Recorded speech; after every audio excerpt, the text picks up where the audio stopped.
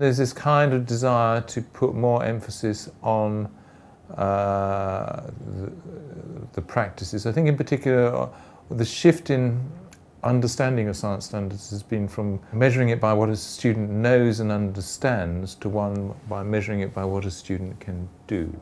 So there's been a shift in assessment from what you might call a knowledge and understanding model to a competence or a performance model. The major challenge is it is actually quite a shift in the paradigm of assessment, because I think people, teachers and assessment developers are quite used to measuring knowledge and understanding. It's very well defined, it's quite easy to conceptualize.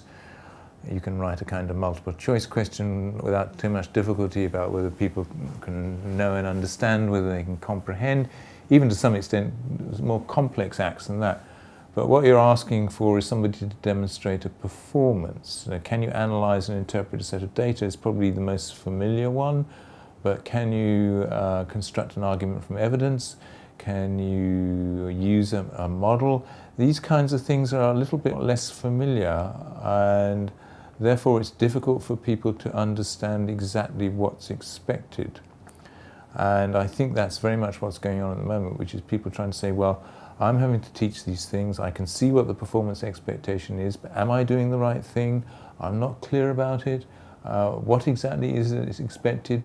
I think SNAP is doing some of the kind of what I would call intellectual effort of trying to say, well, that's a performance expectation. In what ways can we build an assessment item which meets the intention or aspiration of the performance expectation? The only thing I would say in thinking about this to teachers, we are attempting to change the nature of assessment that goes on in the States. That is going to be a challenge. It's a challenge for everybody. It's a challenge for the people who are writing assessment items. It's a challenge for the people who are teaching in that way. And it is going to be a learning experience.